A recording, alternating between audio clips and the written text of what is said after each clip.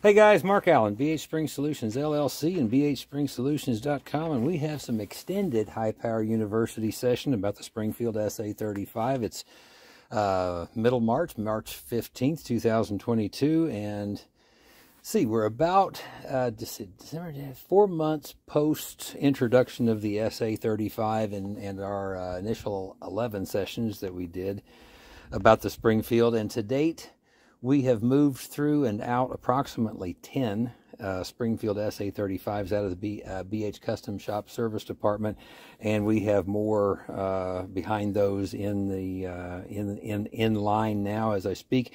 But we wanted to share a couple of things. This is one of our customers. His name is also Mark, and he made some seriously beautiful selections for his SA-35. We just got done test firing this a little while ago, and the prescription that we prescribed back in that 11 sessions of the frame slide deburring, the extractor channel deburring, and some of the replacement parts, this has been producing just absolute consistency. We could not be frankly happier. These are more work. There's some deburring time and some things that need cleaned up and so forth. But having that prescription all lined up has just proven to be just very helpful. We've discovered something new that we could not have discovered during our initial 11 sessions, and I'm going to show you what this really looks ugly, doesn't it?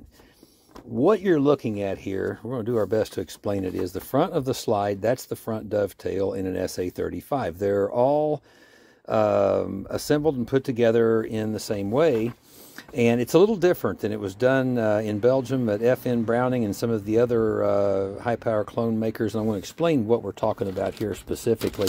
In the front of the high-power slide, you have a barrel bushing. I call that barrel bushing the eighth wonder of the world, because the barrel bushing essentially has a couple of jobs. One job it has, and this is a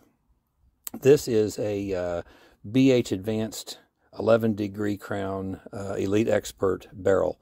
You're going to see how snug and nice that just fits all the way around there. That's the way you want a barrel to fit, basically, in a high power slide bushing. The slide bushing is such a barrel bushing or slide guide, whichever one you want to use. We call it the eighth wonder of the world because along with having that type of a relationship when the barrel is parallel to the slide, or we'd say horizontal, it also must be able to unlock, tilt during cycling, and then finally it needs to be able to come out at an angle, and it needs to actually go in at an angle. So this bushing inside here, all the way around, it is just a brutal kind of an angle to machine perfectly and to do well. And I have to tell you, this is one place where, at least in the pistols that we've tested and we've been seeing, it seems like the Springfields, especially with the BH Advanced barrel, it's a very impressive relationship with the barrel. Now, Springfield did something a little different here, and we're going to explain what that is. This is actually the barrel slide guide, or the barrel bushing, or slide bushing, if you want to take your choice of those. In the original design that was made in Belgium, this is you'd say a pressed-in part and soldered to be kind of somewhat made permanent.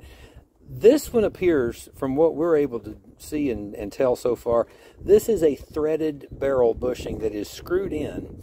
And what that ugly stuff was you saw in the picture, that is something coming out of the threads after an acetone bath. Before a refinish is done, before we do a refinish, all residual oils and greases in the steel and in and around, as an example, that barrel bushing, also in and around that locking lug cam. It looks like a crossbar. Sometimes you can see the outline of the part, and it's kind of right there if it shows up. But that bar goes across. It's just above the trigger subassembly. Those are parts made separate from the frame, separate from the slide, that are then installed and intended to be permanent. When you put the SA-35 slide into the acetone bath, this is some kind of thread locker that was used to thread lock that barrel bushing at the time that it was screwed in and installed. When it encounters an acetone bath, which again, that's to get any residual oils and greases out of the steel, because if you have any of that going on in the steel, you're not going to get good adherence of any type of metal coating. And believe it or not, a couple days after, it didn't look like this when it first came out of the acetone, but a couple of days later, it had evolved to this. And that then gets media blasted again and acetone bathed again, and that continues until this stops, because obviously we're not going to get a very good metal coating over something that looks like that.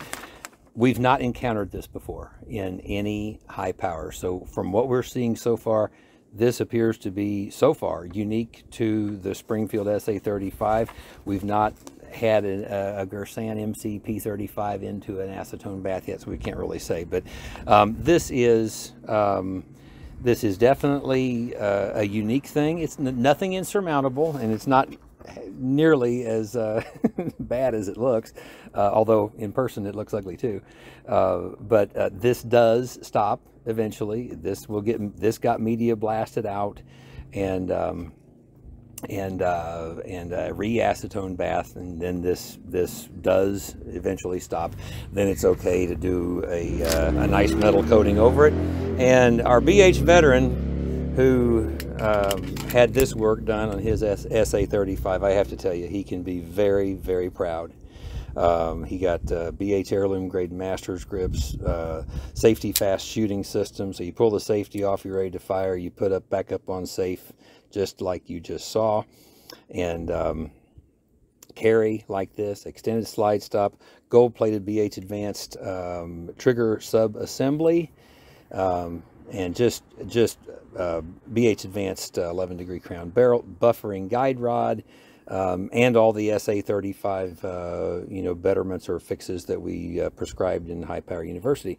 And we're just excited. And I know he is, because we just sent him pictures of his own gun to show him what a masterpieceful looking Springfield SA-35 he has now. So, folks, thanks for watching this extended coverage of the Springfield SA-35 evaluation and analysis by BHSpringSolutions, LLC. And I am Mark Allen for my partner, Slav Baruchiev. Thank you for watching High Power University.